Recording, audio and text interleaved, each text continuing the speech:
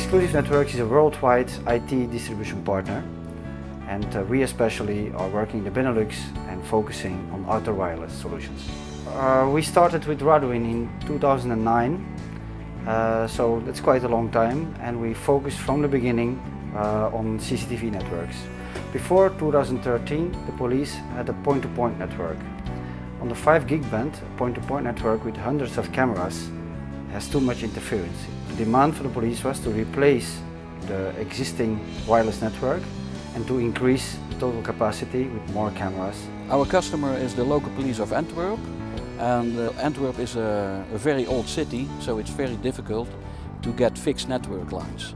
Due to terrorist threat, police wants the installations to be installed faster and faster, and fiber is slow in installation, so that's why they choose for multi-point RADWIN networks.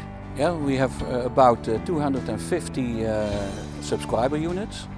They are connected to, I think, approximately 35 base units, and we also have about 10 what we call nomadic subscriber units.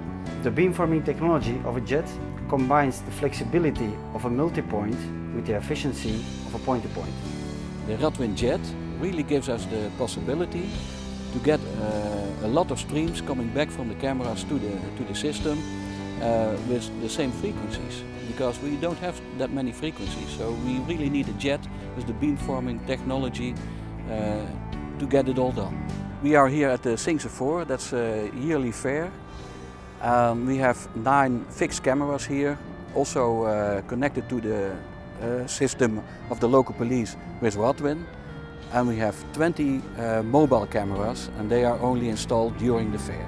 In general, the police in Belgium, they use RADWIN networks to connect to the CCTV cameras, but also the license plate recognition cameras. More and more, the police use high-definition cameras to do face recognition. Therefore, they need more and more speed. We choose RADWIN because of the robustness of the equipment. Yeah, I don't think we have any failure yet. The police of Antwerp uses RADWIN since 2013, and nowadays they are already on the 2nd generation of RADWIN. The RADWIN system will be extended every month. It's an ongoing process.